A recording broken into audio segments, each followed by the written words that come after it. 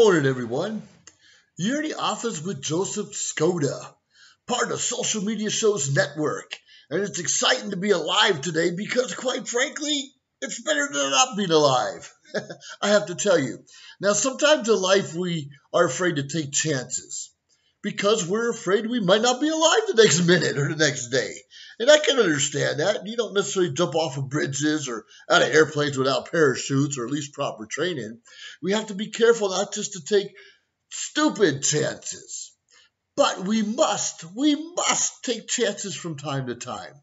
We cannot grow in our life, in our pocketbook, and some ideas and chances unless we're willing to take that extra step and do something. Sometimes it might be stupid.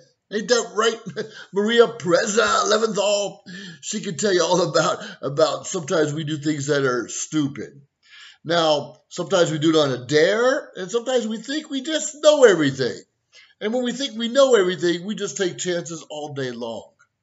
Now, quite frankly, if you have $100 in your pocket and you go to the casino with hopes of doubling or tripling it or even more, fantastic. That's taking a chance. But if it's your last $100, stay home. Don't go. Lock the door so you can't get out of the house. Don't take stupid chances. Don't go out there and do something totally stupid and outrageous if you can't afford to. Let me go and tell you, a lot of people join the military or go to college or do a lot of different things, start a business, for example, and taking a chance, like stepping out of their comfort zone to do something a little different with the hopes of a huge reward, a huge payoff in some circumstances. So when do we do that? Now, when we have a child of ours, for instance, want to join the military, are we encouraging them? Or are we telling them, no, that's stupid, you can get shot at, it's dangerous? Yeah, it is dangerous. Yeah, you could get shot at as a policeman or even a teacher. I mean, our society is not always as safe as we really like to think it is. So when someone wants to join the military or serve as a policeman or fireman or even being an EMT doctor, whatever it is, we should encourage them to take those chances, to take a chance on themselves, that they can make it happen, that they can learn, they can grow exponentially, not necessarily in the midsection, but exponentially in knowledge up here. Because when we learn things, we learn how to care for someone medically, financially in some cases, we learn how to care and serve others, our world changes. And it usually changes for the better because once we learn how to care for other people, then we take all this gunk and junk out of ourselves. And we have a lot of gunk and junk built up, and a lot of us have resentment built up. But when we start caring and giving back to someone else, our lives can be relieved of all of that. Let go of that stuff holding you back yesterday. Today's a new day. I encourage you, even if you want to join a network like Social Media Shows and say, yeah, I'm ready to do my own podcast, my own show, share my best recipes, whatever it is, take that chance. Don't be afraid. We need you to go out there and with your entrepreneur spirit and show us, teach us, help us learn from you. Now, we got to stop being afraid to take those chances. Quite frankly, you may lose that $100 today. Okay, well, tomorrow is a different day. Tomorrow should be a different day, and we should not be afraid to take those chances. Now, I'm saying that a lot. Take those chances, take those chances. I understand because I get real passionate about certain things. If I did not join the military, if I did not get my degree, if I did not jump and start my own business, where would I be today? Maybe I'd be more successful if I just stayed home and didn't join the military. Maybe. I'm not saying that couldn't happen. But who I am today is because of those different opportunities that were in front of me. And I said, yeah, let me try that. I think I can do that. Yeah, give me a chance. Let me try something different than what I'm used to. For instance, I'm a scuba diver. Sure, it was scary in the beginning, and sometimes it still is. And I joined for the wrong reason. I think I was in Amway at the time, and I was trying to get a new rep. And he liked scuba diving. So what do? You get involved with other people's activities to try to build that connection, that rapport with them. So I jumped in the water. I was scared. He never really did sign up in my program at the time, but I got hooked on jumping in the water with the fishes and the coral. And yeah, sometimes you see a shark or two out there, but it was a lot of fun. And today I probably have about 150, 160 dives, anywhere from, 10 feet in the water to 120 feet in the water, traveling places like Panama, Hawaii, of course, scuba diving, the Philippines, and even the Persian Gulf. Got to do some scuba diving out there. Now, those are something I took a chance on for the wrong reason. Now, let's talk about another one. I'm a Toastmaster. You know I'm a Toastmaster. I talk about all the time. We help people develop communication and leadership skills through the art of public speaking. Sure, I understand. I'm afraid I'm not going to be a public speaker. Whatever. Take a chance. And there's more out there than just being a public speaker for a profession or something. It helps you in so many different ways, especially self-confidence. But I took a chance to join someone. Same thing. I was in a business venture and tried to get my 30-second elevator pitch. It was horrible, horrible. And 60-second was even worse.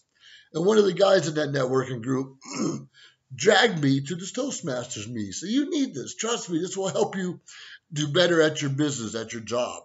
And I'm thinking, sure, why not? Another opportunity to network and meet new people. Wrong. I wasn't there to hit them and show them what I was doing. I was there, or they were there to teach me and help me to become a better, not just entrepreneur, but a better person. And when I stopped pushing and begging people to come into my business, I just worked on myself.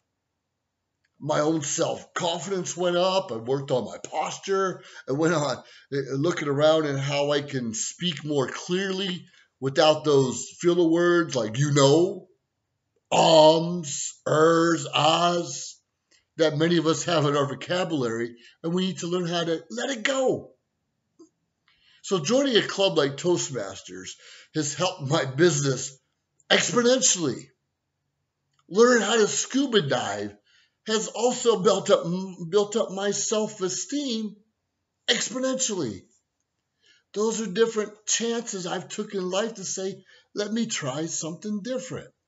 Joining the Air Force, of course, it increased my leadership skills, increased my confidence, let me travel the world, give me an opportunity to go to school and get a couple degrees, and work it to my advantage where I eventually retired as an Air Force officer. Now, those are exciting when your kid wants to join the military, kid wants to go to school, kid wants to learn how to be a welder. Help them. There's a lot of money. Well, the military is not a lot of money, but there's a lot of opportunity. But you want to be that welder or go to school or learn how to even fix cars. If that's your passion, go for it. But every now and then, step out and join a Toastmasters club. Join a photography club. Join the Rotary Club. Quite frankly, there's something in all those organizations that help us become just a little bit better than we are. Sure, you may think you have it going on, and your significant other may encourage you and keep telling you have it going on, but we can all have it going on just a little bit more, just a little bit better.